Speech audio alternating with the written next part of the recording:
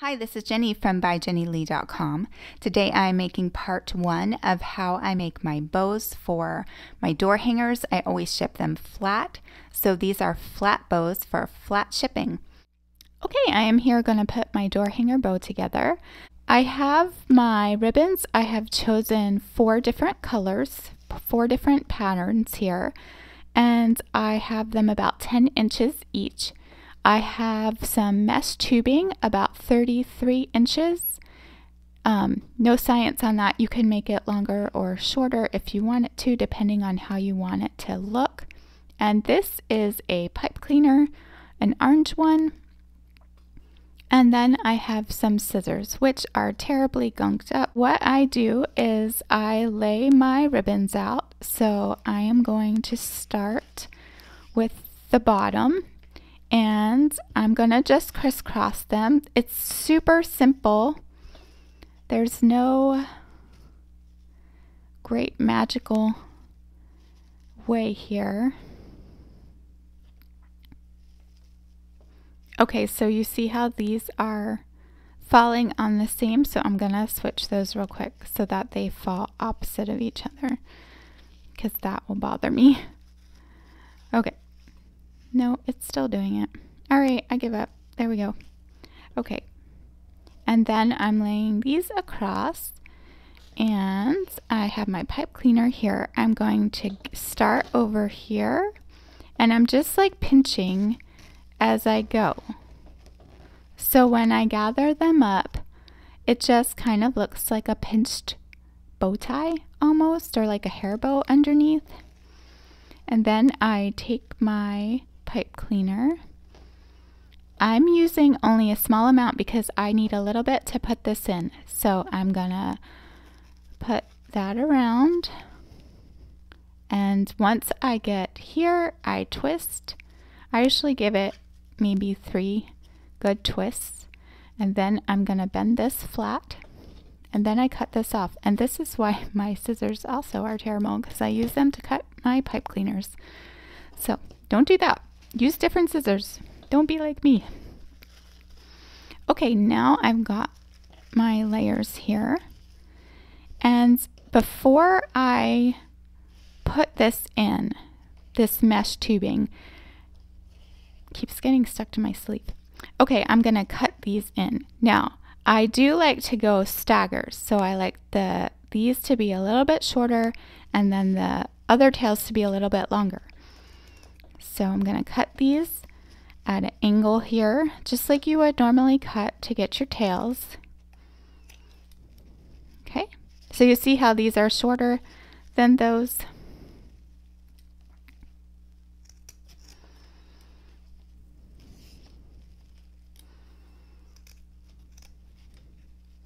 I always ship my door hangers flat, so this is how I can still have like a fun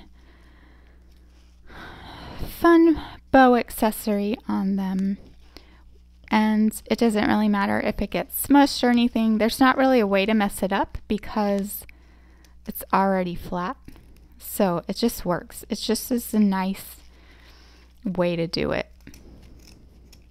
I know a lot of people are making rounds right now, and obviously shipping those flat with the big puffy bows, that won't work. But in my next video, I am going to show you how I do a looped bow, but it's still flat. So I don't make big puffy bows, not normally to ship. I do when I make my wreaths, but those do not get mailed. So okay, so now I've got all of my ribbons cut on that side, and I'm going to go ahead and do this other side. Since I had them at 10 inches, they're already kind of at a good length. Don't have to do a lot of trimming.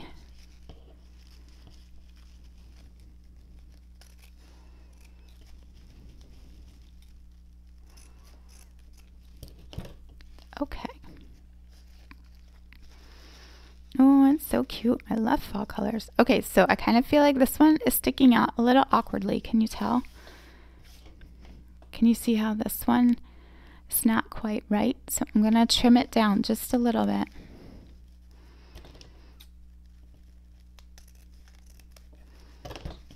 Okay, so now I can see this one underneath, and then this one, and then this one. All right, so there's that. So pretty. So you do not have to add this.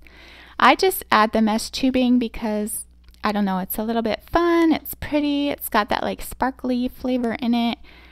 And the way that I like to do it is like kind of like figure 8 it like this.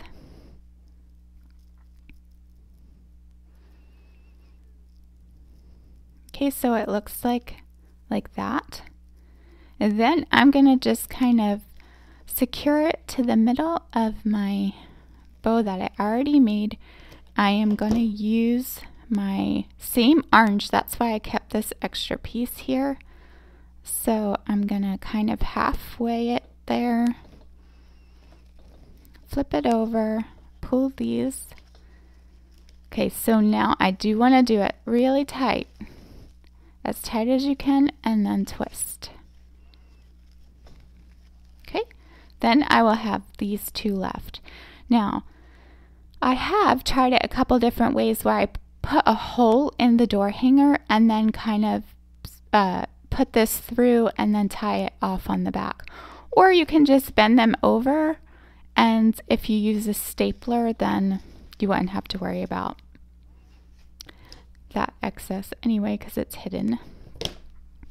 Okay, so I can move this around and make it pretty.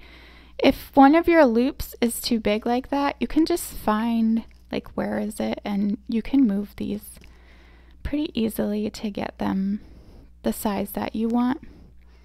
So when I ship these flat, yes, they do go flat like that, but this mesh tubing, it kind of bounces back, so I'm not really worried about it getting squashed or anything.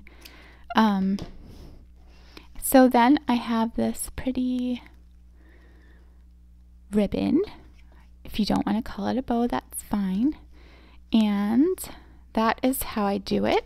Then I would take a staple gun, typically, and I would lift this up. I'll show you on here.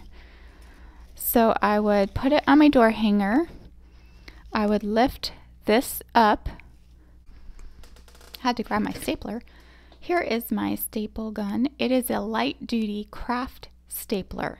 So I would lift these up, and this is the bottom one. So I would hold that down, and then I would staple it as close to this inside part because that's going to keep it secure. So I would staple it there, one, and then I would push this down, and I would lift this up. Sorry, I don't want to actually put it in this little wreath sign, but I just wanted to show you. I would lift this up. This is the bottom one, and I would staple it as close to there as possible, as close to here as possible, so that when I put this back, there's no like wiggle and jiggle in the ribbon. It's on there really secure. Okay, hopefully that makes sense, and I will do another video in a few days to show you part 2 of how I make my flat bows for flat shipping of my door hangers. All right, thanks for watching. Bye.